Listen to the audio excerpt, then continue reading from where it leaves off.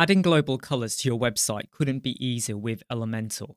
Go over to site settings on any page or any template. We're currently on the example homepage that we've started, and we're going to click site settings. And then we're going to go to global colors. By default, you will already have some colors assigned for you.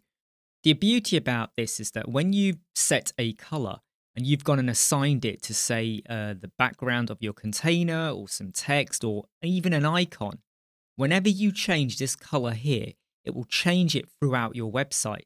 So maybe you've decided to have blue and then you decide later on you or your client wants to go for a pink color like magenta. You can change it and it will now apply it throughout your website.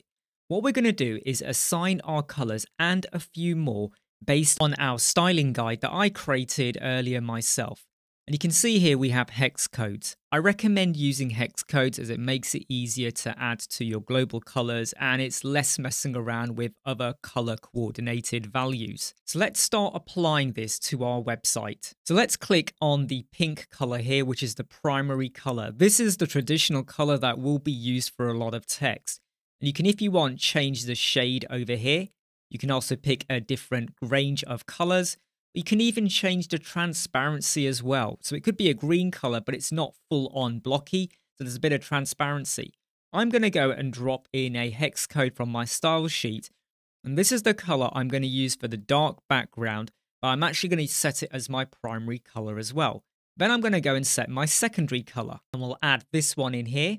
For my text color, I have a darkish brown color because it fits with the theme of what I'm trying to create. And for my accent, which is traditionally used for buttons, or where I want to highlight something, I'm going to go for a lighter orange. But our style sheet had a lot more than just 4 colors. So I'm going to click add color and I'm going to give this a name. I'm going to call it white and I'm going to pick the white color. I'm going to add another color, black, and I'm now going to scroll down and just ensure that is full on black. I'm then going to click another one. I'm going to call it icon underscore color. I'm going to drop this shade in. I've got one for divider lines. Now you don't have to associate them with actual elements. So if you just want to call it light gray, light brown, neon pink, you can do. But I'm picking particular terms here, so it helps me when it comes to organizing and building out my website. And the last one I'm going to add is a soft gray color like that. So there's my color palette. And even though I didn't have white and black on my style sheet, it kind of goes with good practice, you will have that. And then I can click Save Changes.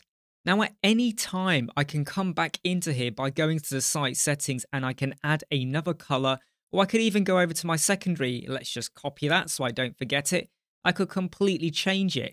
And if I have used this anywhere on my website, and we will be using global colors, and we are going to take it a step further with CSS coding as well, don't be worried about that. It's really simple and easy to use. It will apply this color throughout the website wherever I've used it. So let's just pop it back to the orange shade and click Save Changes.